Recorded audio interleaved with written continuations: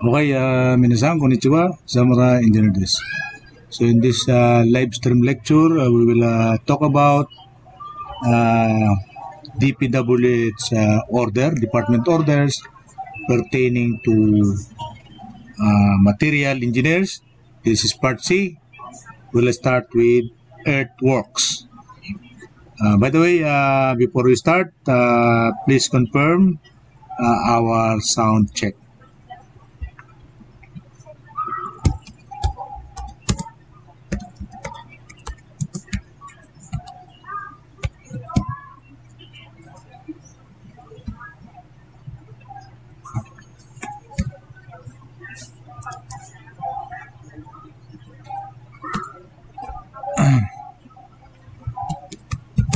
Sound check, please.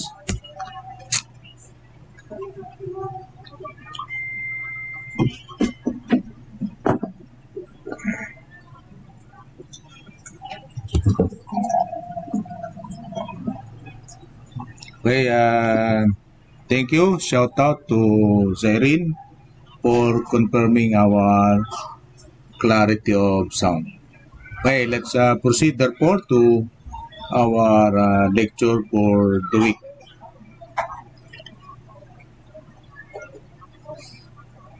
So, Earthworks. So, this is part C of the Blue Book issued by DPWH. Most of these orders are about 2012, 2013 updates. Okay, so let's start with this page. In fact, this page, these presentations are assigned to students. Students made up this presentation. So I don't know what will happen to this, but anyway, I would like to acknowledge their work. Okay. So for items of work under Earthworks, one column, and for minimum test requirements. So there are requirements on the second column. So there are two columns for this summary. Okay? So for example, item 100, cleaning and grabbing, there are no test requirement, but visual inspection by the project engineer is sufficient. Okay. Item 101, for example, removal of the structures and obstruction. Again, there is no requirement for testing. Okay. And item 102, excavation, same test as for item 103, 104, and 105, whichever is applicable. So now, the testing will start because we are using equipment, we are using dimension, we are using the depth of excavation, so we might as well have the testing. Item 103, structure excavation. So item 102 is the general excavation for the whole plot or lot or development area. But for item 103, this is just for the structure itself, meaning the footings, the placement of footings, and so on. And minimum test requirement if the excavated materials are incorporated into the work. Okay. So if excavated materials, okay, so I think there must be additional here. So this sentence is not complete, so there's something must be added here. I don't know if this is complete material.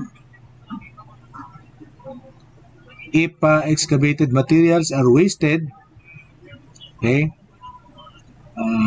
the volume involved shall be reported so that quality control requirements may be adjusted accordingly. Submit project engineer certificate of waste. So there is now is a process of documentation. So from those documents, we can test, for example, for every 1,500 meters or fraction thereof, 1 grading test. One plasticity test, meaning LL, PL, and PI. So, LL, liquid limit, PL, plastic limit, PI, plastic index. Okay? So, for 1C, or compaction, so laboratory compaction test for every 150 mm layer. So, the layering of the ground must be done for every 150 mm layer. Okay? So, that is in uncompacted depth. Okay? So, you now have the idea, even in roads. Actually, these are in roads. Okay? Road or building, even in building. Okay? So, for example, excavation of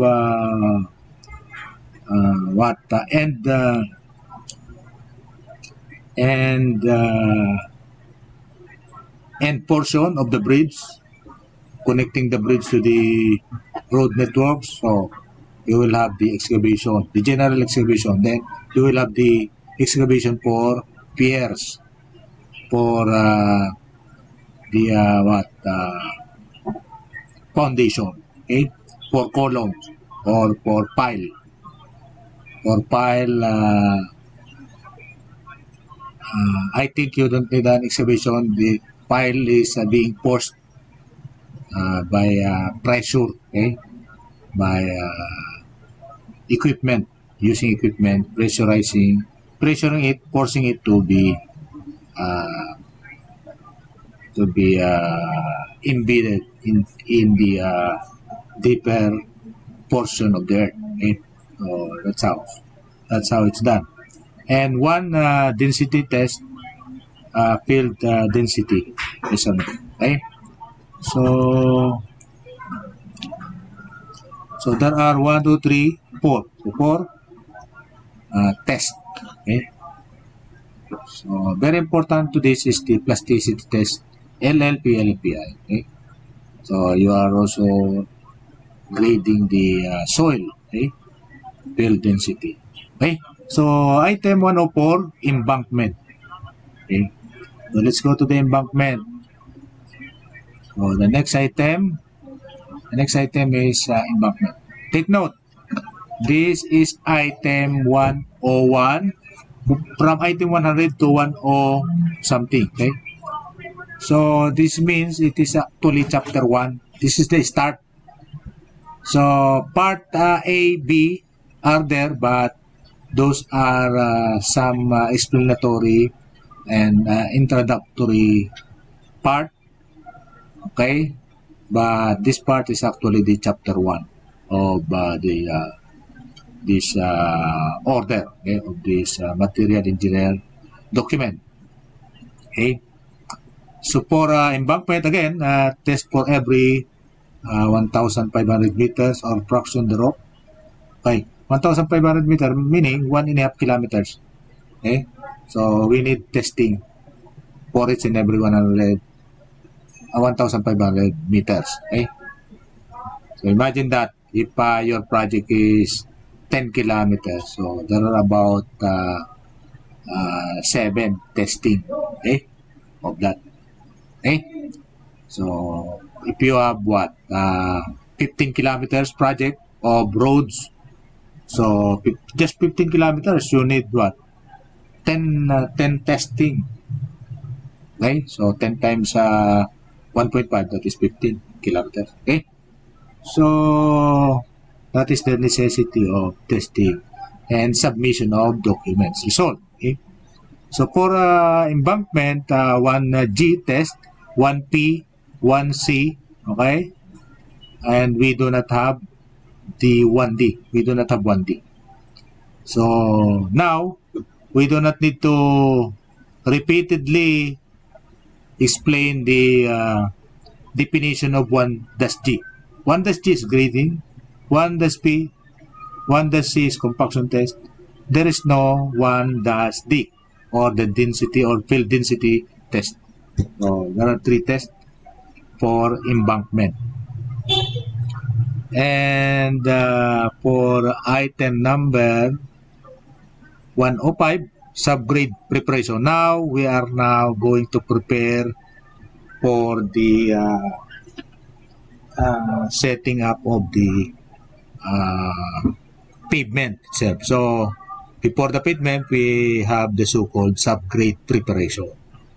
Test is the same for item 104, meaning 1-G, 1-P, 1-C. So there are 3. Okay? And therefore, also that is similar to 102 for excavation, for general excavation. Okay? Same test as 103, 104, and 105. So which one of them? Because 103 has 4 different tests. Okay? So therefore, we need for excavation 4 different testing. 1-G, 1-P, 1-C, 1-D. Okay? Are we clear? So let us explain one by one. Let us explain one by one where is the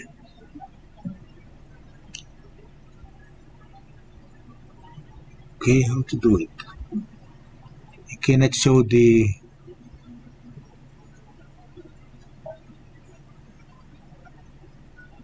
how it is done. Cannot show the lower part. How can I show the lower part?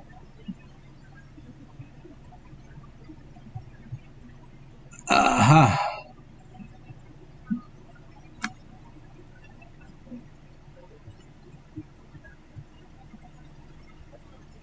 Do I need to do this? So I need to manually show it like this. Okay, so item 100.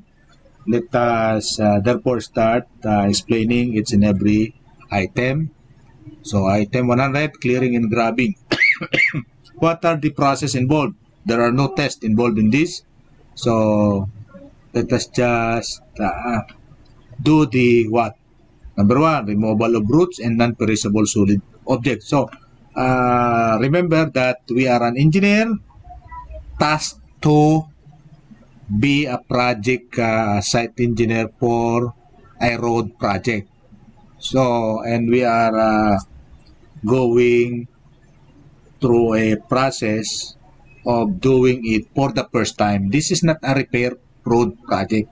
This is a new road project, meaning there is no previous or there is no old roads in this location. So, therefore, we need to uproot and clear the plants and non-perishable solid objects with the grass, clear up the grasses with a minimum depth of 1 meter below subgrade. Okay, so if we have to do it more than 1 meter depth, that is not a requirement. Okay, so only those plants, because there are roots. What will you do? Uproot it more than 1 meter. So you just have to uproot all those plants and so to be clear from grasses and shrubs. Okay, so no need for deeper than 1 meter. Actually, don't need even deeper than 1 to 2 feet. Okay? But anyway, this is the requirement of the DPWH. Number 2, areas outside grading limits of CUT and so this is a typo error. Limits of what is this? So it is typo error. CUT. What do you mean CUT?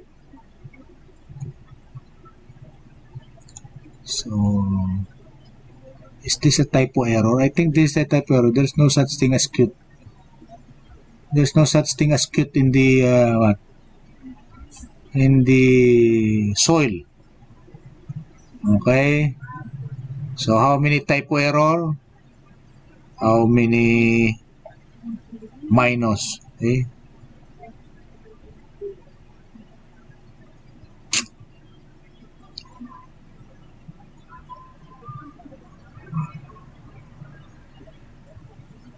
Cut, maybe it is cut. Okay.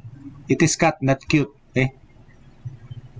So this is maybe limits of cut and embankment. Areas outside this solid object shall be cut off not more than 150 mm above the ground line. Okay. Okay, so those are the limits. How the clearing and grabbing must be done.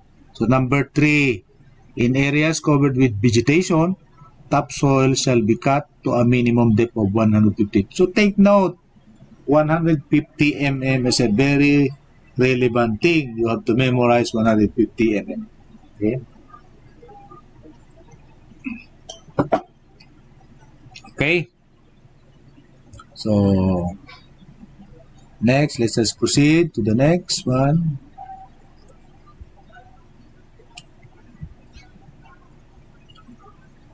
The top layer of materials buried shall be covered with at least 300 mm of earth.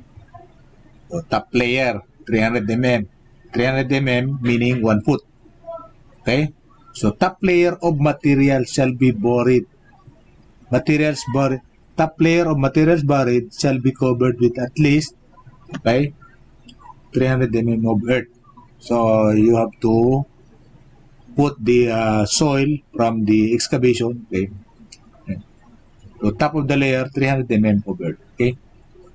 Branches of trees extending over roadbed shall be trimmed to give a clear right of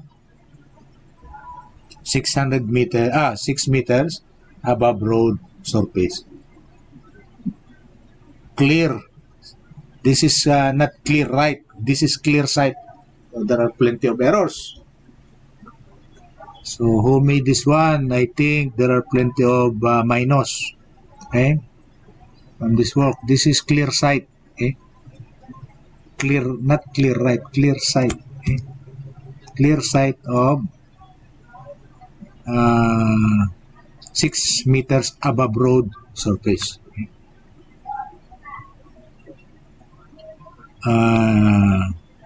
Number 6, pay item designation for paid trees with minimum height of 1.4 meters.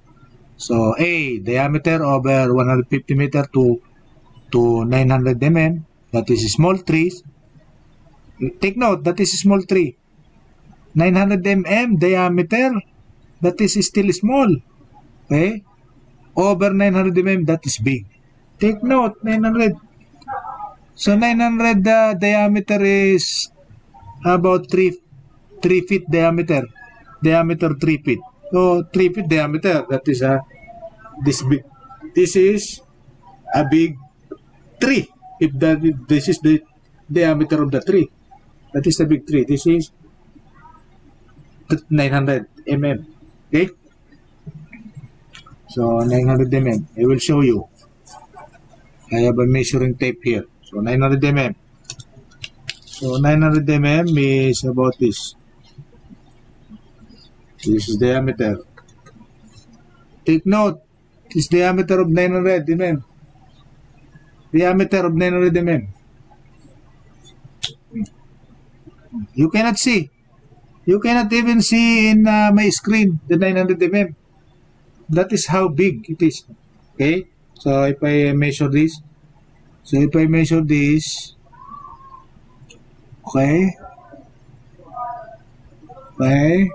so you can see up to this point. So it's a very big. Okay, it's a very big tree. This is the diameter of tree. It's a very big tree. Okay. Can you see it? Can you see it? Can you see it?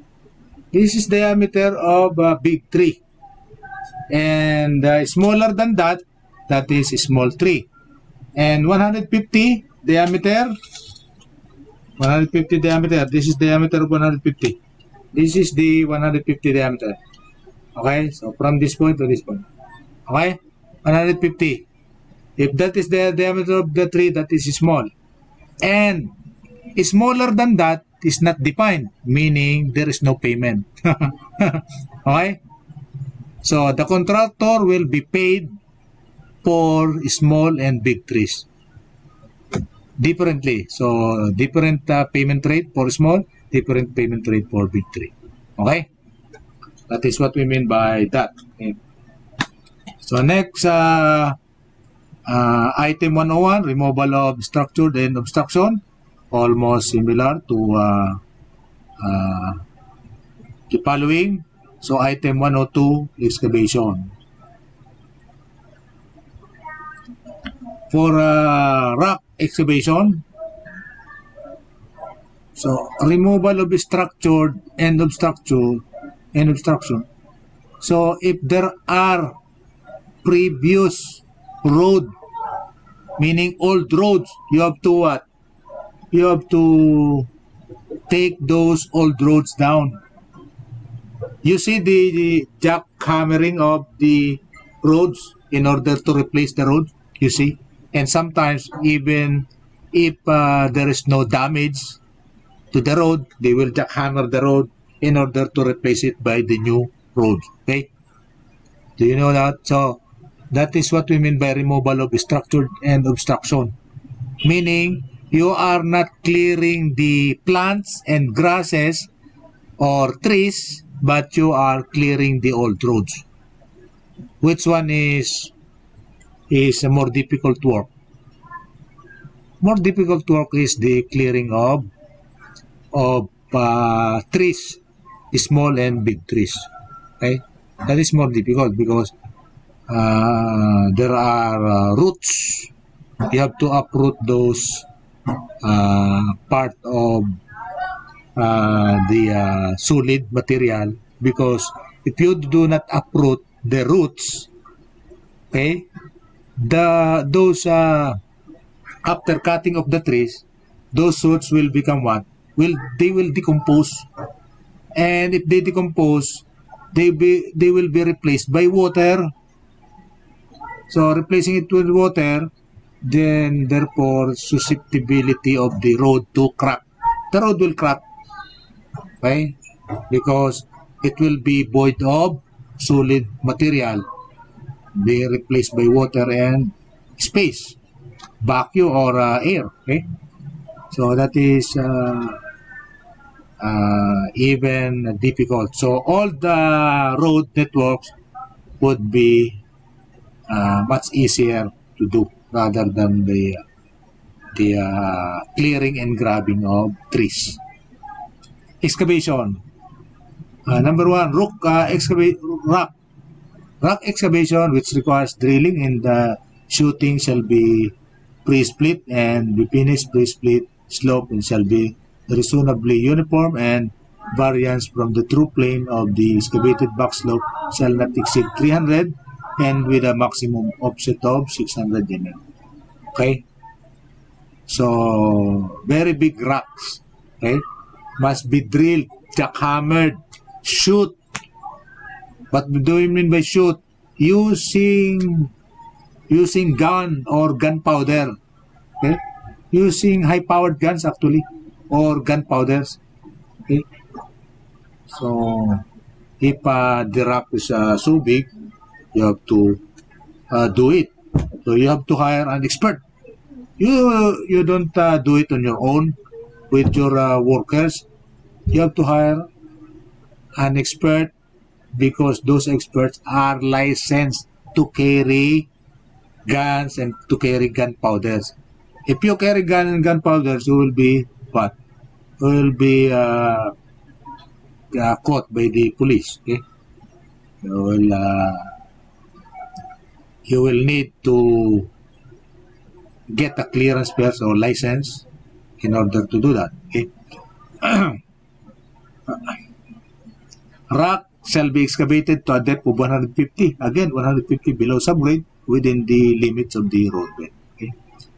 And then number 3, contractor shall notify the engineer at least 5 days before they intend to start topsoil stripping operations. Okay? So,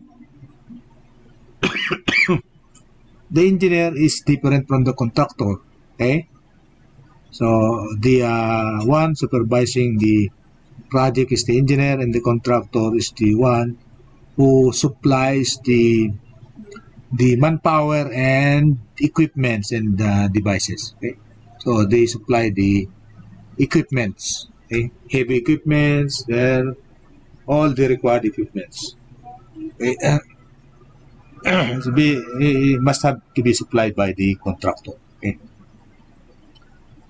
Item 103, excavation structure. Okay? Key points here. For pipe culverts, the width of excavation shall be at least 300 mm greater than the horizontal diameter of the pipe. So 1 foot below the culverts. Okay? For backfill and embankment for structures other than pipe culverts, okay? Excavated areas around the structure shall be backfilled and placed. Backfilled meaning the excavated soil must be returned back, okay? And placed in horizontal layers not more than 150 mm thick. So you can compact the soil 150 mm layers, layer by layer. The work is per layer. Okay. For bridge excavation, the volume to be paid shall be the vertical 450 mm outside of the parallel to the net lines of the footings. Okay. Because those insides are already included in the price of the project. But so these are the additional table of specification and payment schedule, payment schedule for each and every particular additional work that the contractor can ask from the DPWH for payment. Okay, that's why we have this. So it is a therefore material engineer is the expert for this type of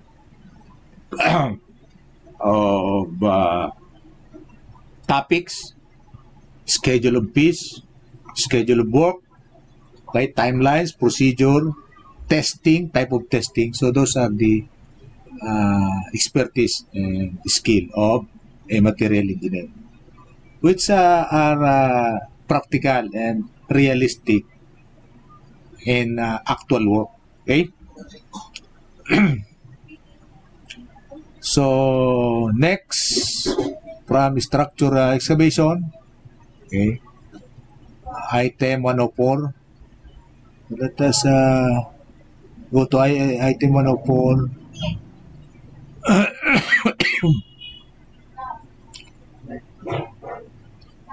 So we have number 1, suitable materials, and number 2, unsuitable materials. So first, for suitable materials, the most suitable material for highway embankment is granular soil. Granular meaning it could be what? Sand and rocks and gravel. Okay. Those are the granular material. Granular type of soil. Okay. So letter A, plasticity index of not more than 6, meaning 6%. B, liquid limit, LL. So plastic index meaning PI, 6%. Liquid limit meaning 30%. Gradation, 100% passing, SIB, 75 mm. So remember these things, because even if you do not have geotechnical subject today, so next semester maybe you have the geotechnical subject, you will encounter this, and those are the topic that must be discussed on the geotechnical. How to do this testing and how to measure this and how to decide on the SIB passing percentage, how to compute the SIB passing percentage, what are the SIB sizes, okay? What are the SIB sizes, okay? And here, gradation must not be more than 15% passing the 0.075 mm or the number 200 SIB, okay? There are SIB numbering so that we don't need to memorize all the sizes, but I think in my case I think it is better to memorize the sizes rather than the SIB number, okay? As the SIB number increases, for example, SIB number 200 is smaller than SIB number 100, okay? Next, for unsuitable materials, A, organic materials such as grass, roots, and sewerage, peat, and muck, okay, are included here. And B, liquid limit exceeding 80% and PI exceeding 55%, okay? These are the definition of suitable materials and unsuitable material. Natural content. This is supposed to be natural water content. So, there is a mistake again. This is natural water content. I cannot do it because natural water content exceeding 100%. Okay? Very low natural density, 800 kilogram per cubic meter. So what do you mean by A? So there must not be an A here, kilogram per cubic meter only. So there are how many errors? 4. There are 4 errors. Okay. Any question? Any question?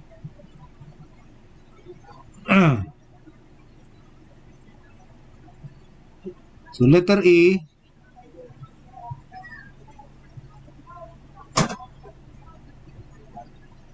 Letter E is for what?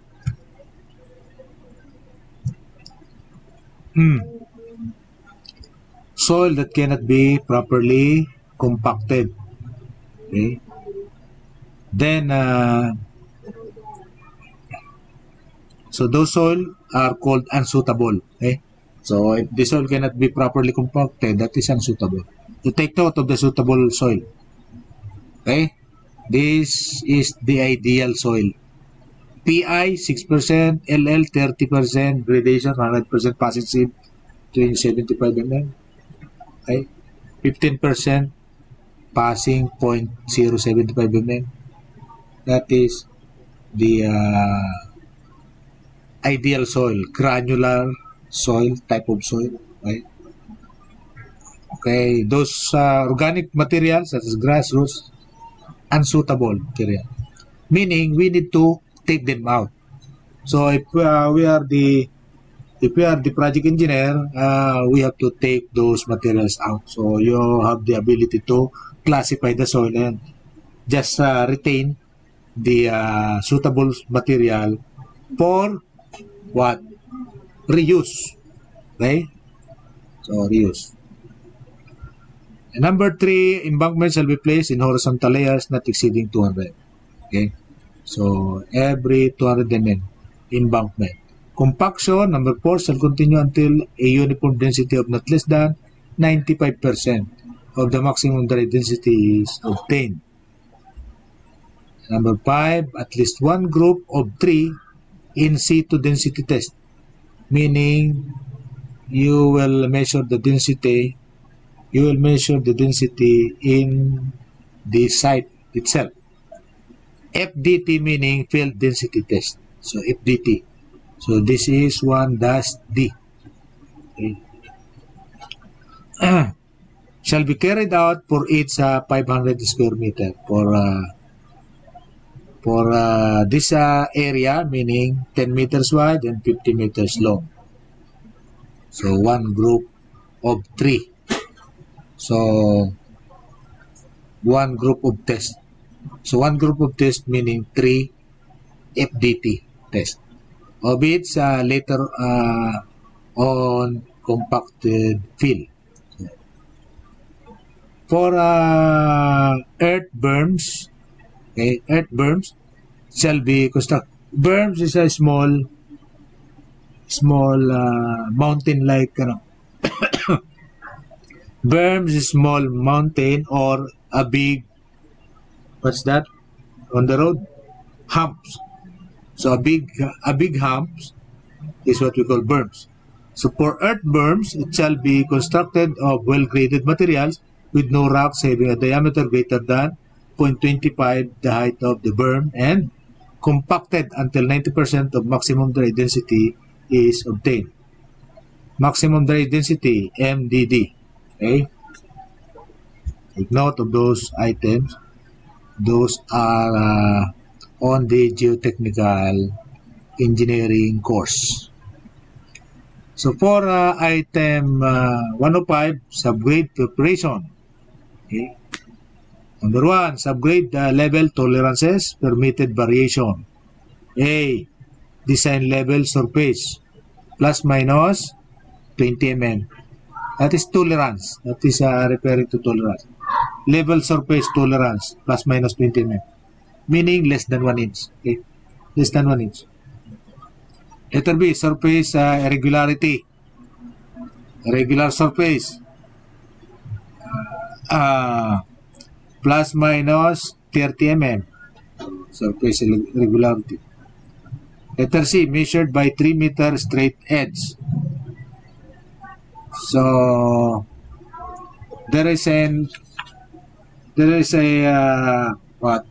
straight edge or a pole 3 meters long, so that is being carried by the foreman or by the engineer. So that is for measurement. So the length is 3 meters. Okay. So what is the length of 3 meters? So we cannot show it to you because this is just what? This is just 2 meters. This is just 2 meters. So the total length of this is 2 meters. So we cannot show the 3 meters.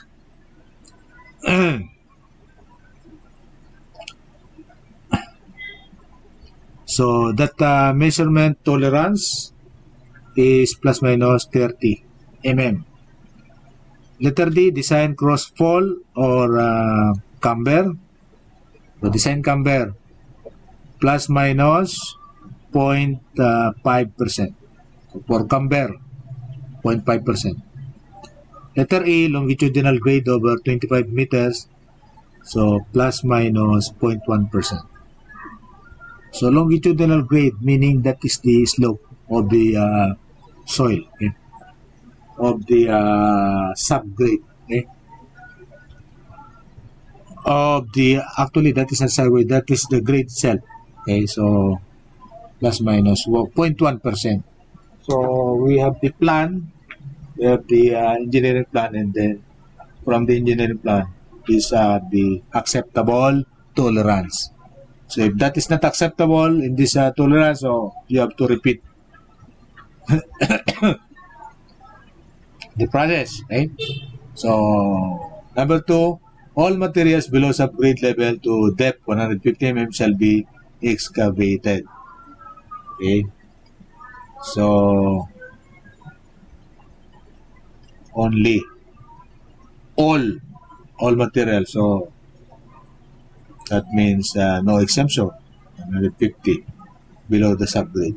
So subgrade level, so it depends upon the subgrade depth is depending upon the plan, the engineering plan. Okay, so it depends upon the soil test. Okay, so after the soil test is made, then the engineering plan will be drawn, specified, and given to the contractor, so the contractor will interpret. So in there, the subgrade level below up to 150 mm shall be excavated. Okay, so item 106. Okay, so item 106, that is number 1, minimum requirement. So item 106 is about compaction. equipment and density control strip. So minimum requirement for rollers. So usually it is being done by rollers, so equipment rollers. And our local language, that is Pison, okay? Pison, that is roller, okay? Equipment roller. And ship foot, tamping, and grid rollers. So there are tamping, there are grid rollers, so there are several types of this. Capable of exerting 45 Newton per mm of length of the roller drum. So this is the force that could be exerted by the applicable roller. 45 Newtons per mm. Okay, that's a very, so meaning about 5 kilos. About 5 kilos of force for every 1 mm. Well, that is a good amount of, that is a decent amount of force. B, steel wheel rollers. So, tamping meaning you have what? Two manual holders, so you are going to do this. Okay? Tamping. Okay? For steel wheel rollers, except those vibratory type of rollers, it is capable of not less than 45 Newton per mm of width of compression roll. Okay? While the vibratory steel wheel rollers, minimum mass of 6 tons. So that is 6 tons already, that steel roller. That Pison, okay? Pison is required to have 6 tons. Okay? Letter D, pneumatic tire rollers, capable of exerting a ground pressure of at least 550 kPa.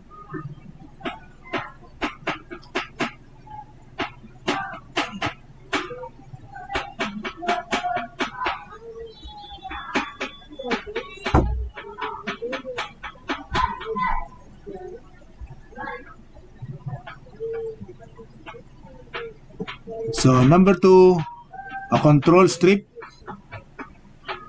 shall have an area of approximately 335 square meters and shall be of the same depth specified for the construction of the course which it represents. It is a short pavement strip that is compacted to desired value under scrutiny, then used as the compaction standard for a job.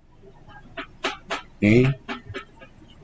So number 3, if the mean density of the control strip is less than 98% of the density of the laboratory compacted specimen, take another control strip. So what do you mean by control strip? In the road length, along the road length, you will what? Choose a control strip for testing. Okay? So for comparison, as your comparison, okay? That is the control strip. You have to compare it to other specimen. There must be 10 in place density test. 10. There must be 10. There are 10 density tests. Okay.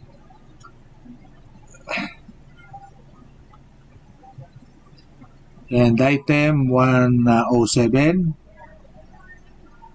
What about item 107?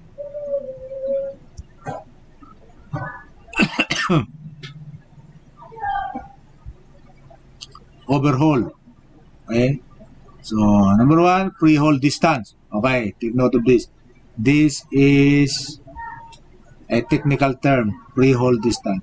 Pre-haul distance is the specified distance that excavated material shall be hauled without additional compensation and shall be 600 meters. What do you mean by haul? Haul meaning carry. Okay? So for example, the soil that you excavated, okay, and that soil is unsuitable. So unsuitable soil must be must be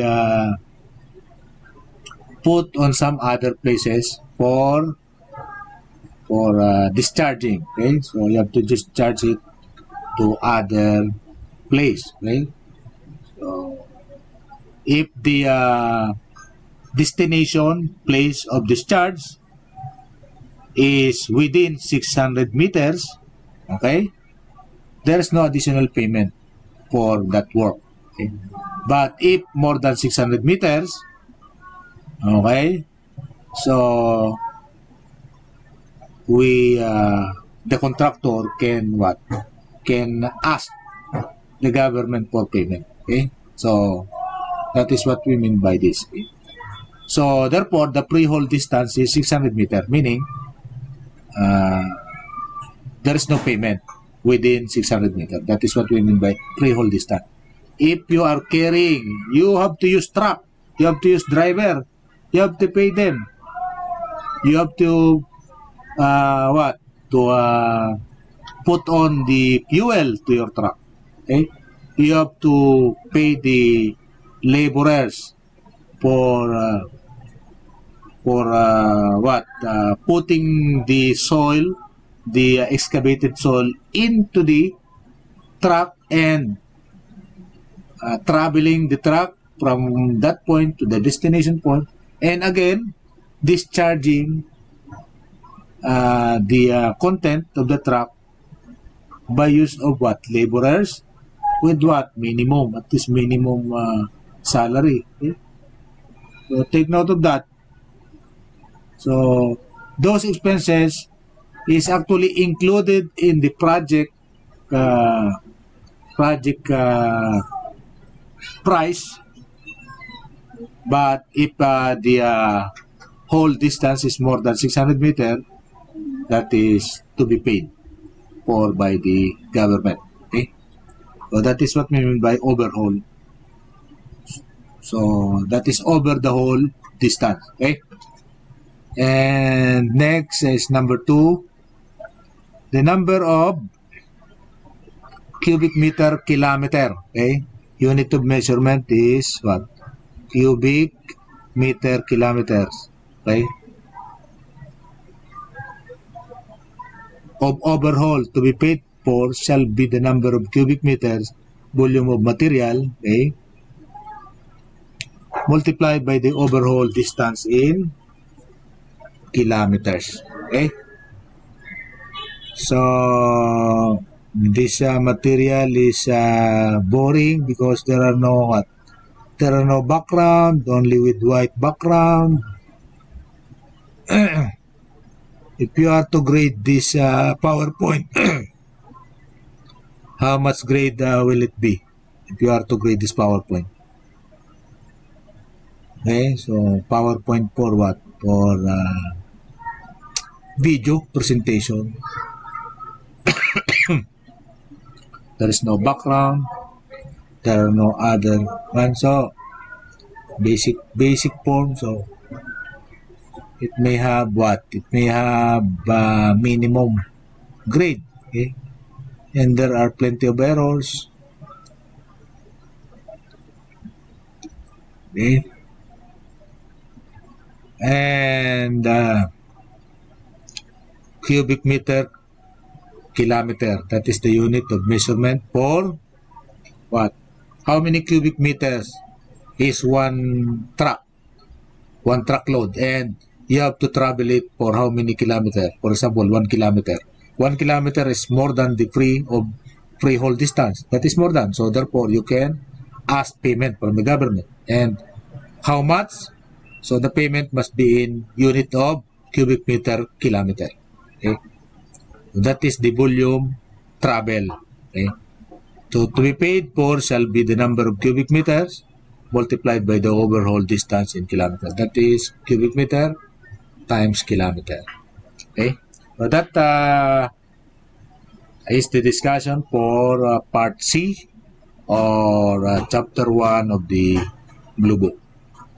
Okay, so let us get out of the live stream and return for another live stream segment, that is Part D. Okay? So, with that, this is Dr. AP, Preaching Engineering for Nation.